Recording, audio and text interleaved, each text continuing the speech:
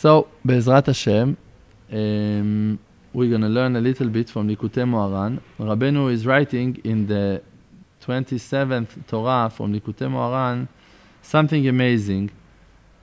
Rabbeinu is saying that if people want to bring other people to Avodat Hashem, they need to bring them closer to the Kedusha only through the aspect of peace.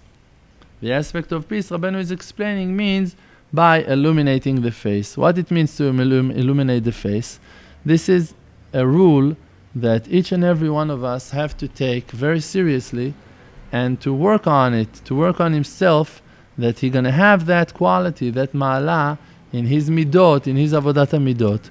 Means to smile, just to smile, just to smile to people, just to talk to people in a calm way, and to listen to people, and to be able to do that. When you're doing that, you can create a huge, huge, huge effect of pulling that person from the place that he is in. Because people in this generation lives in a lot of anxieties and a lot of fears. And just the fact that you're smiling to him, that you're talking to him, just that feeling, giving to him that will, that he will gonna climb and try to get to the place that you're holding in. He will have that desire to be close to you. And you don't need to pull him at all. You're just smiling to him, and he wants to do all of the effort that requires to climb, to come, to be with you. Just because that you're smiling to him and you love him, and you appreciate him, and you're accepting him with all of his lackings. You know about yourself that you also have lackings. So are you clean enough to criticize and to think bad thoughts about others? Chas v'shalom.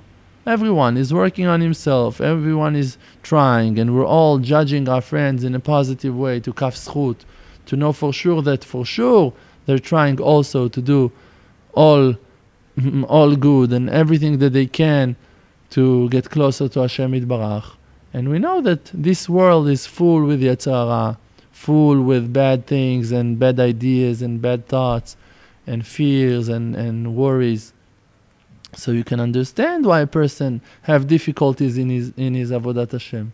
So Adrabah, if you see a person that have lackings in the Avodat Hashem, you need to accept him. You need to love him. You need to illuminate your face to him.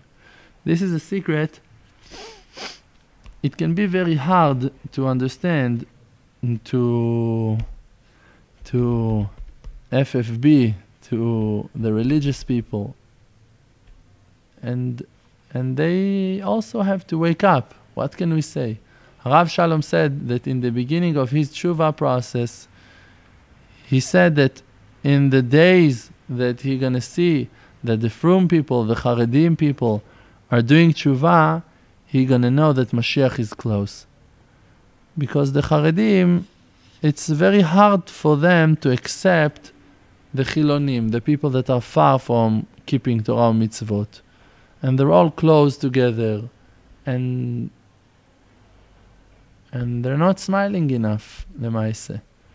And actually, HaKadosh Baruch Hu is waiting to the ones that far and to the ones that close with the same heart. And He's got the same love to every Jew. And HaKadosh Baruch Hu doesn't like a Jew that keeps mitzvot more than a Jew that doesn't keep mitzvot. Me, until the age of 20, I wasn't aware to the importance of mitzvot. So, you think that HaKadosh Baruch Hu hated me in those days? Chas v'shalom. You can see that HaKadosh Baruch Hu done to me something that He haven't done even for a frum person.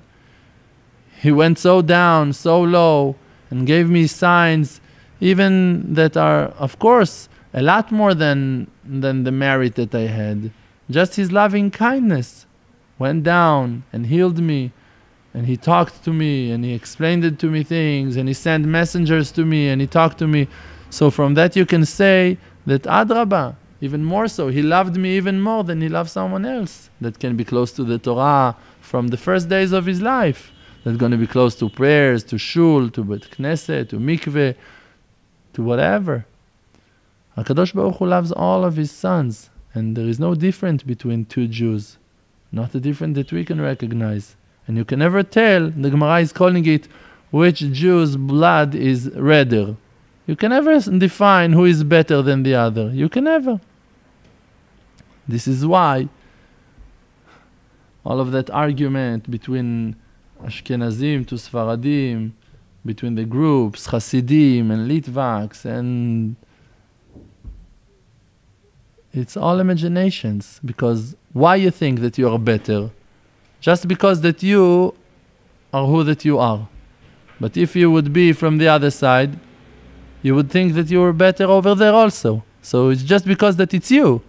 Not because that really you think that Ashkenazim are better than Sfaradim, or because that you think that Temanim are better than Moroccaim. It's all nonsense. Americans more than English, English more than French, French more than... It's all imaginations. It's all sickness. It's all an advice of Yetzer Hara that is trying to divide between the one nation that calls Am Yisrael. Shema Yisrael, Hashem Elokeinu, Hashem Echad. There is only one God to all of Am Yisrael. So there is customs, there is different poskim. So it's great. But who is saying that that one is better than that one? It's all the will of Hashem Yitbarach. It's all how that Hashem Yitbarach wanted it to be. And you're not better than me in nothing. And I'm not better than you in nothing also. We're all the same. Hashem loves me very much, and Hashem loves you very, very much. And it's all the same.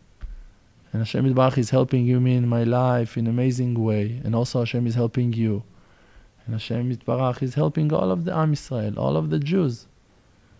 And if we're defining and saying, there is a singer in Eretz Yisrael that he came from Russia, from Russia, and he said over there in Russia they would call us Jews.